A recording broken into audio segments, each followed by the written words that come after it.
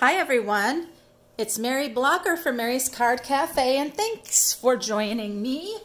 I hope you enjoy this video today. I am so excited. It's all about love is coming in the air. And I'm so excited to share with you the wonderful products from the January to June Mini 2021 Stampin' Up! Catalog. And there are just some beautiful, beautiful things to share with you.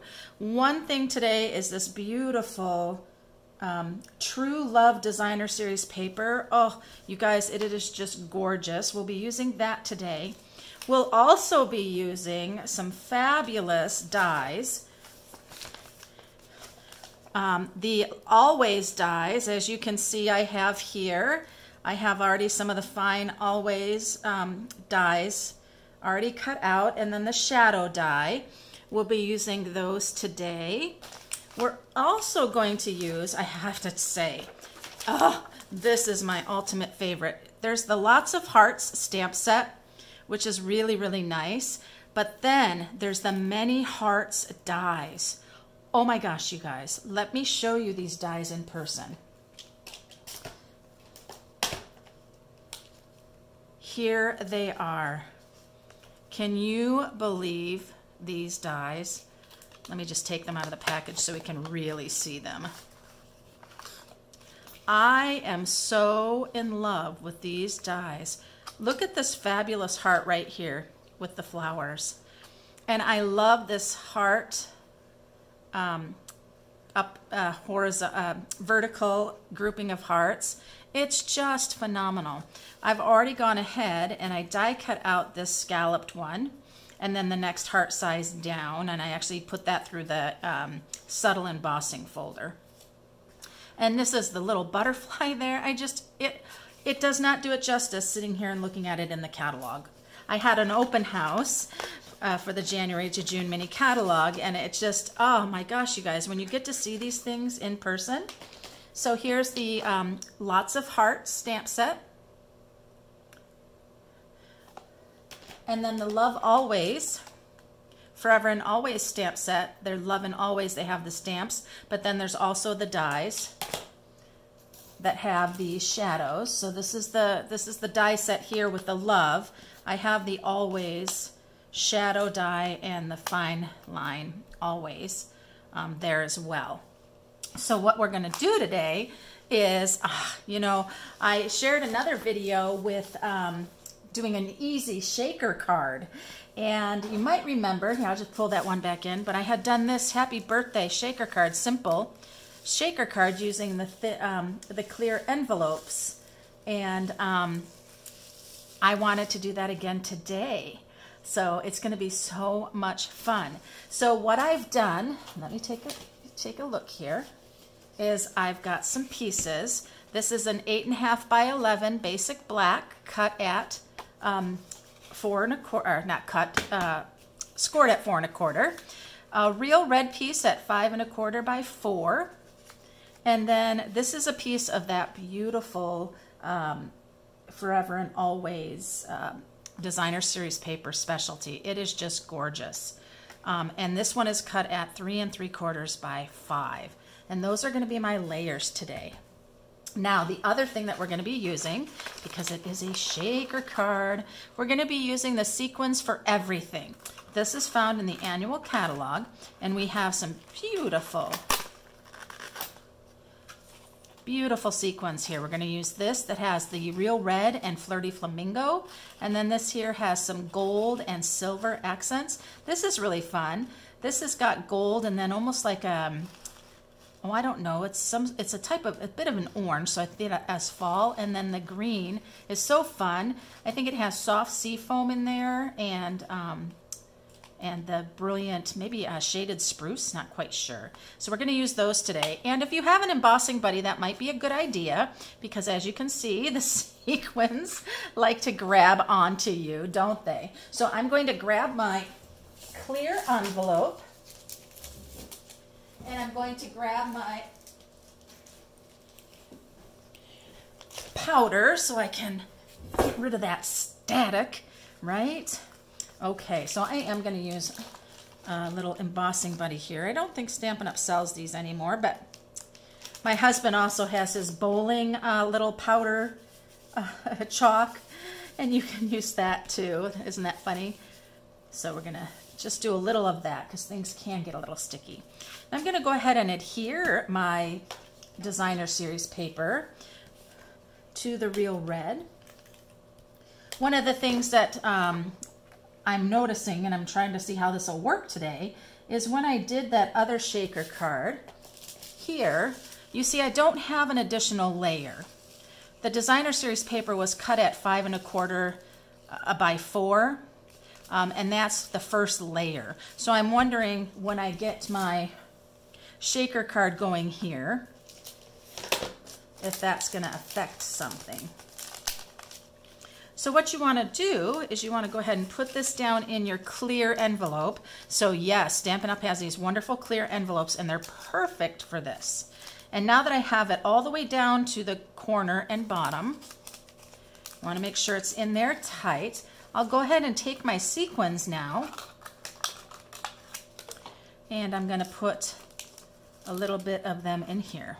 So it's the best way for me to do that. I'm going to hold that open, take a pinch, and just drop it in. Then I'm going to take a pinch of the gold and drop it in. So now when I do that, I can see how much I have and what I might want more of. And I think I'm going to want a little bit more of our reds. I might even want a little bit more of our golds. It's a lot of sequins, so you really just need a little pinch. For a couple more maybe. There we go. So then what I'm going to do is to set it down, and I'm going to fold over. There we go. I'm going to fold that over like so. And you know, I don't want to do it super, super tight. I want to leave a little bit of air in there so the sequins have a chance to move all around. You know, that still doesn't look like enough sequins to me. So I'm going to open up and just add just a little bit more. I think I want a little bit more of the gold.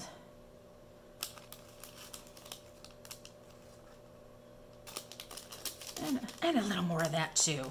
I'm feeling kind of glitzy today.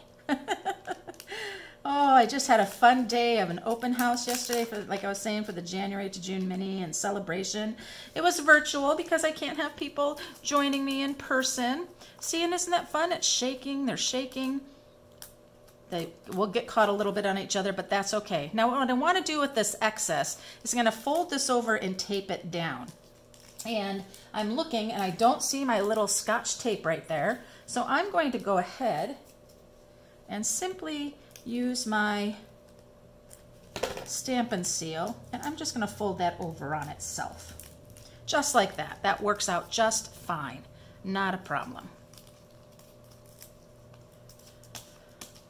So there we go.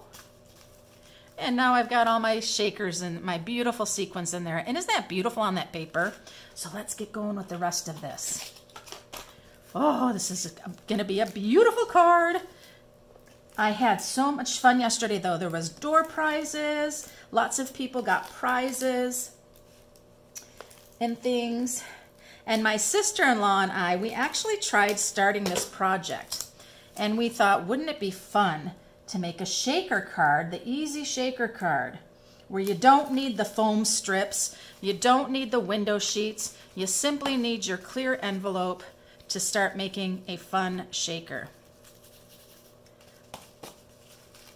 And so we started playing around with this and figuring out how we might go about doing it. So I'm not going to die cut out because I already have that die cut it out. But I do want to show you my, I'm going to use black for the always to go across this pink heart.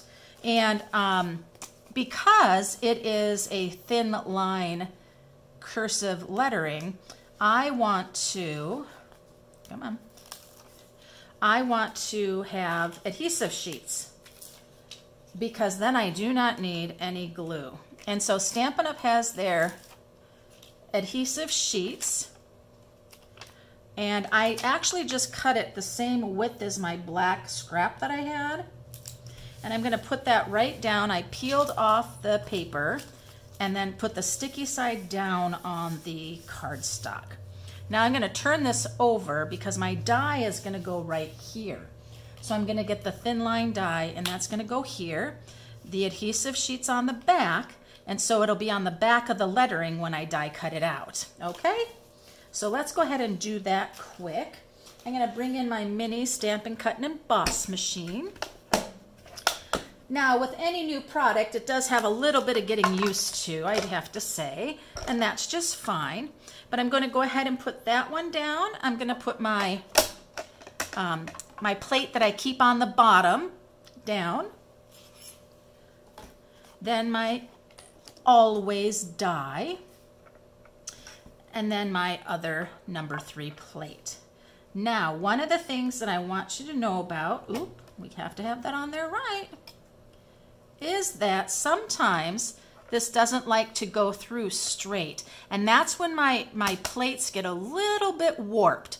So what you have to do with your plates, you guys, if you don't know this, you want to turn your plates around and put them in that way. Always go through your machine the full rotation through. Don't go back and forth, back and forth. That will warp your plates more.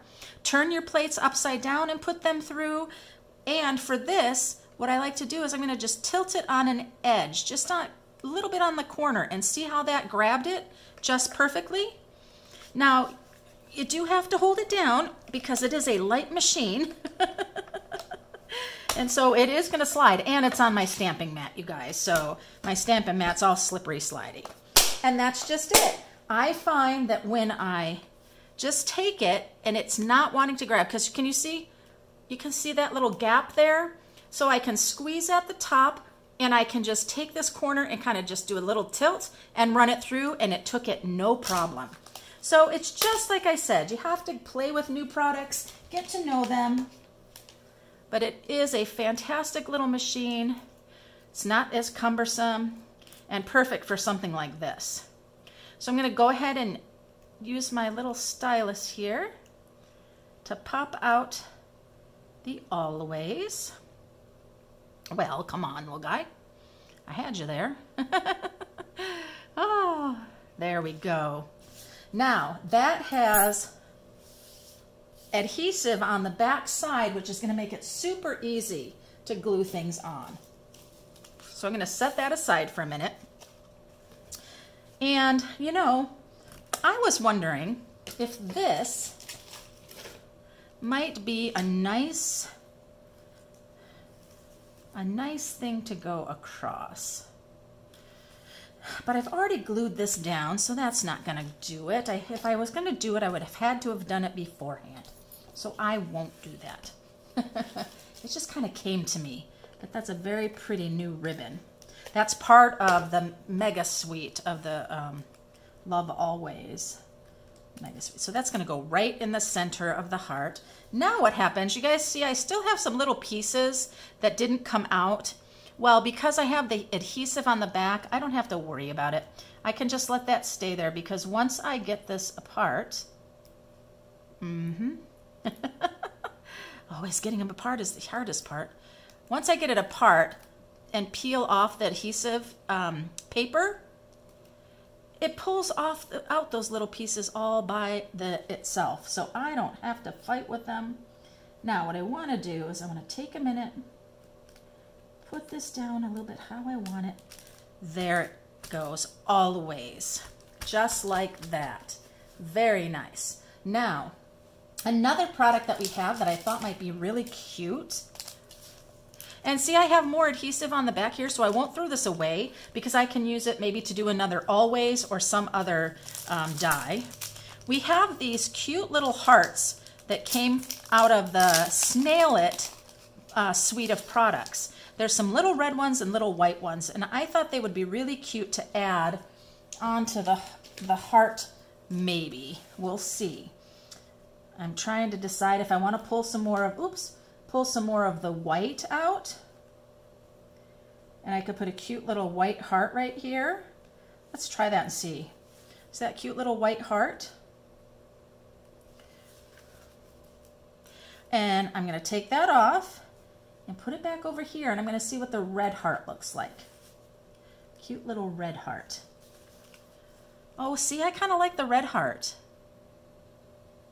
I just think that red heart looks better. I think the white just looked too white, but I like that little one just right there on that of the always with the A.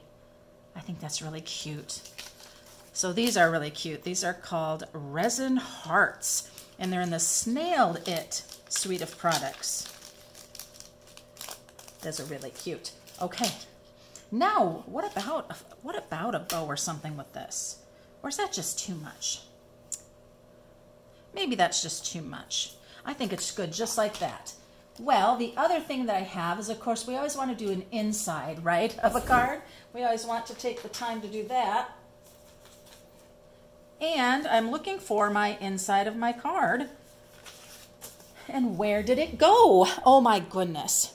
So there's that one. I'm going to bring the happy birthday back for you to see. Just see how cute those are.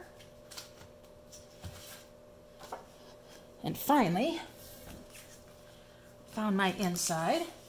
Yeah, I mean, just you can do them for any occasion. You let the designer series paper be the star, but I thought, my gosh, you guys, how fabulous is this paper? This paper is just gorgeous. So I'm going to go ahead and glue this down. Oh, I think that was the Little McDonald's tune. Ba-da-ba-ba-ba. That's so funny. Now, in this stamp set, Always in My Heart, which is part of the big mega suite, in the January to June mini, there's this cute little set of hearts that I want to pull out and use. And I'm going to do that with our Flirty Flamingo because it's so cute. This is a big block, but that's okay. So my little Flirty Flamingo is going to go right like so. Look how cute those are. And then I'm going to grab, let's see, Always. You are always in my heart. The best kind of friend is you, is like you. Always. The best kind of friend is the kind like you. Always. Here's to another year of happily ever after. Always.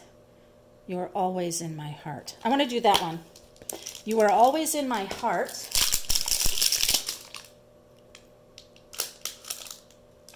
Because that can be for get well. That can be for thinking of you. Things like that.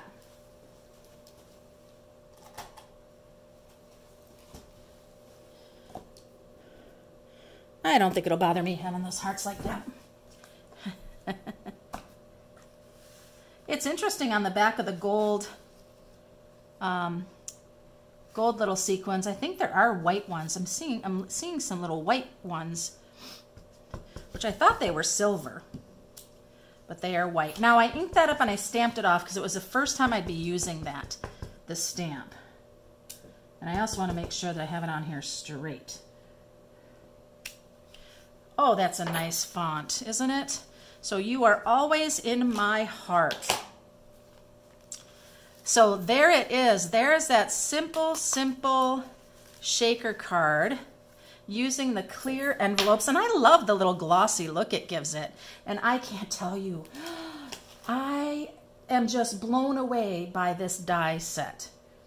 It is just so beautiful. I'm going to share it one more time with you. Here it is. Oh!